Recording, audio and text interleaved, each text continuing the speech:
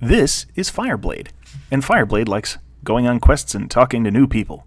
Thankfully, there are a lot of quests and interesting non-player characters here in AdventureQuest Worlds. A non-player character, or NPC, is one of these characters that isn't another player. You can usually tell that they are a non-player character by this icon floating above their heads, which means that they have something that they want to talk to you about. It might be a shop with some new items that you've never seen before. It might be a quest that they send you on.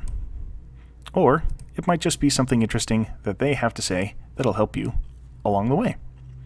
Let's see what this NPC has to say. Surpass, Knight of the Pectagonal Table. Unbelievable! An undead army has invaded the city. There's no way we can stop them. They're everywhere. Wait, you were that hero, aren't you? And he has a quest for me. Enter the gates. The skeletal fire mages are burning everything in sight. You must help protect the king. Slay 4 of these fireball-hurling fiends, and I will give you the key to get inside. So if we want to get inside, I have to accept and complete his quest. I hit the accept button to begin the quest, and up here it tells me the goal of the mission is to defeat fire mages, and I've defeated 0 of 4. Here's the skeletal fire mage, so I'm going to fight him real quick.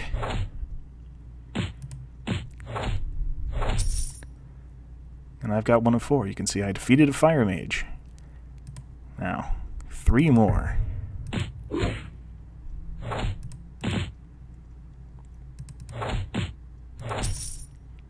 That's 2.